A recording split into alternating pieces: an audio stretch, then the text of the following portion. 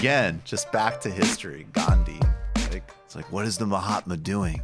Are we going to march? Oh, we got a telegram from him. It says, I'm in my own space because that last meeting was like totally not okay, making me rethink things. Colonialism bad, but the toxic behavior of the movement makes me rethink the British Empire, maybe. Anyway, I don't really have the emotional stamina to deal with this. Sign the Mahatma. Right. I need some space right now. Yeah.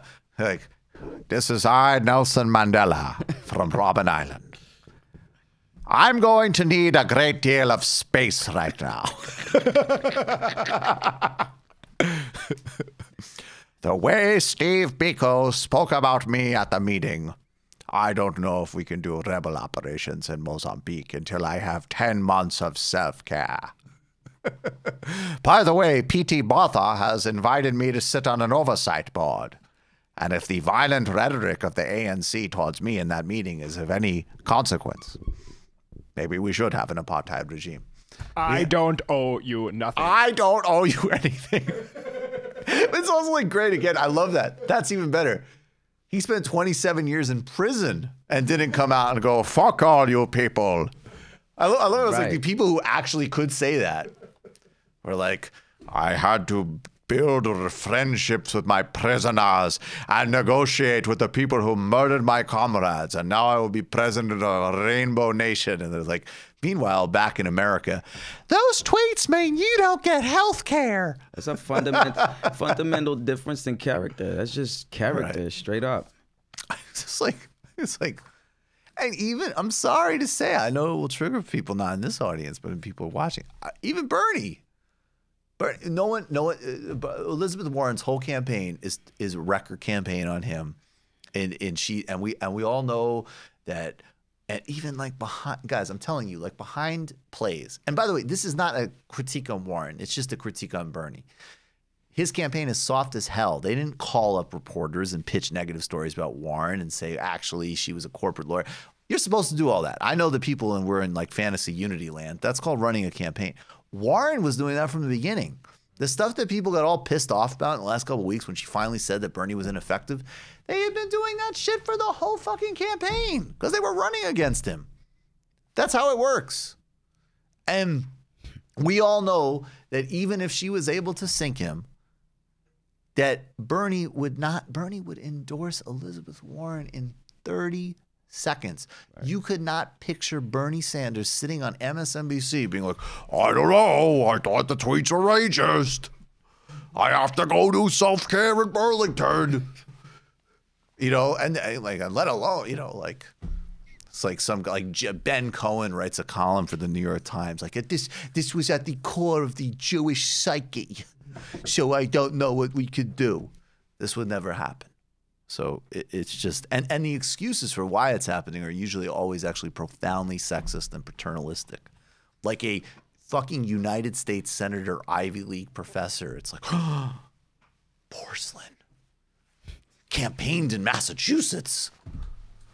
It's like, honestly like an insult to women. Like objectively. Anyways, whatever. People are fucking pathetic.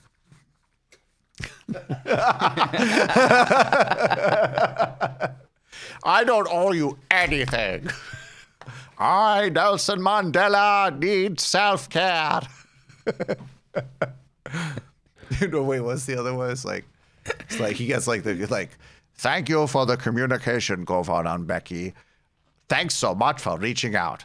I'm really not in a space to deal with planning guerrilla operations against the apartheid regime. Right, I'm gonna read this one. I'm gonna go to Dubai for a week just to, you know, hop in a jacuzzi and just decompress. I'll get right back to you, man. That sounds way more honorable. That's so much more honorable. Read this one in Nelson Mandela. Okay, this is Amber Tamlin. Nelson Mandela, by the way, is no longer right wing. He is now a Warrenite. Yeah. To the people who fought for Elizabeth Warren, and most especially women and young girls out there, a reminder, you owe no one anything right now. And I'm going to put in parentheses, Step over homeless people on the street.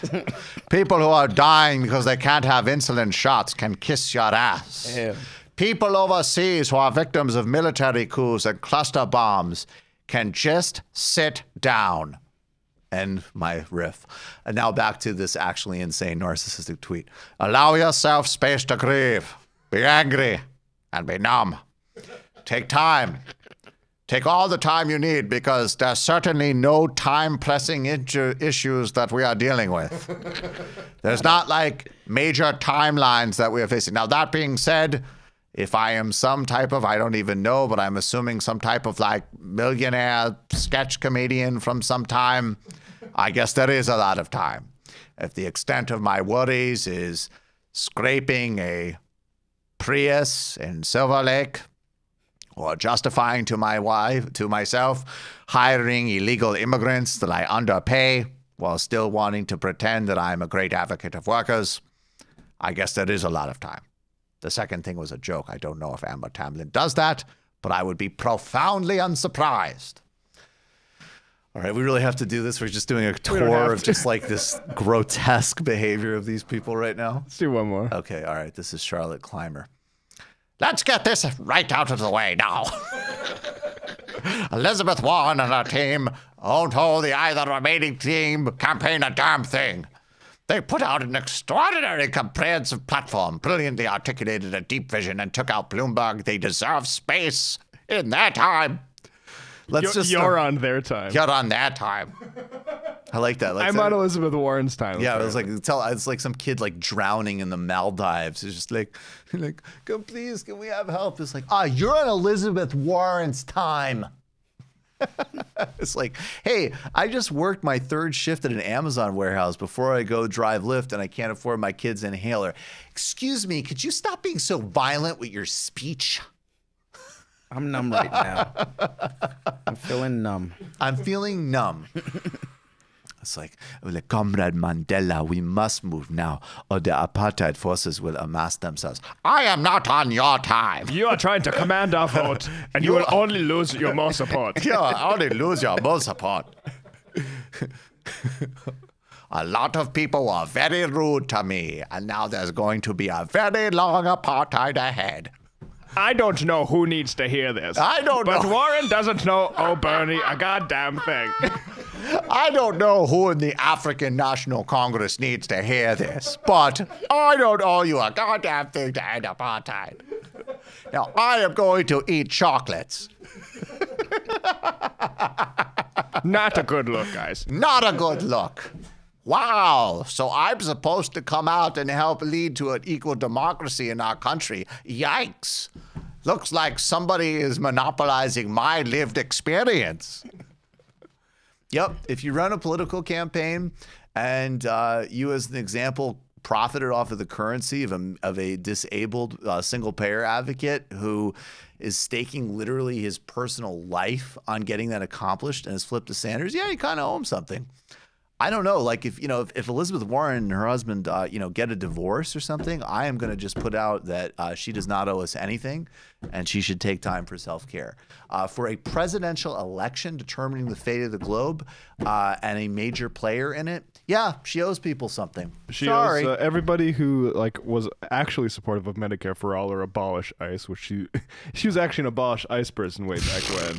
For that, like 3 months in. That was actually what I love is that it's so clear when you look at her campaign that she just had like millennial woke people just like writing bullshit she didn't even care about, and she was just like, and that's why we're gonna say go girl because blah blah blah. And then like the ICE one was, I mean, I could be totally wrong, but the ICE one was really funny because she was totally an abolish ICE, and then she was at a forum and it was almost like it hit on her like, what the fuck are these people? She's like, no, we don't. What? There's drug dealers. Fuck that noise. You better go write some tweet about how I thought Moonlight was an incredible movie or something, but we need ICE. Stop fucking around. Why is that old Shylock still ahead of me? Daddy called him Shylocks. You just watched a Michael Brooks show video. Subscribe to get them all. Why wouldn't you? Don't be foolish. Click subscribe below and become a patron as well. Patreon.com/TMBS. Thanks, everybody.